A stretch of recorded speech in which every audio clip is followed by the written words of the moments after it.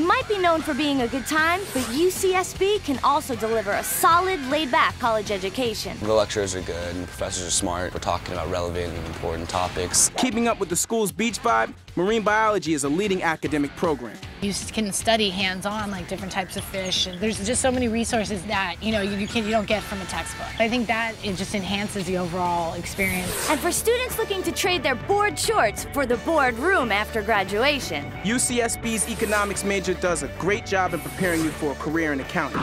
Word is, number-crunching companies are all over UCSB accounting grads. Business economics is a really tough major to get into here just because it's in such high demand. Probably because it won a Nobel Prize. All the other classes are macro and micro econ theory, and they're hard. UCSB's other notable programs are in the sciences. You can study physics or chemistry with rad teachers. Our professors are great. Like, make learning fun. If you ever have trouble with something, they're always there. Of course, you'll have to take some required classes in subjects like non-Western cultures. But that just teaches you to be tolerant and spread the California love to all the world's people through a great study abroad program. The Center for all the UCs for studying abroad is located in Santa Barbara.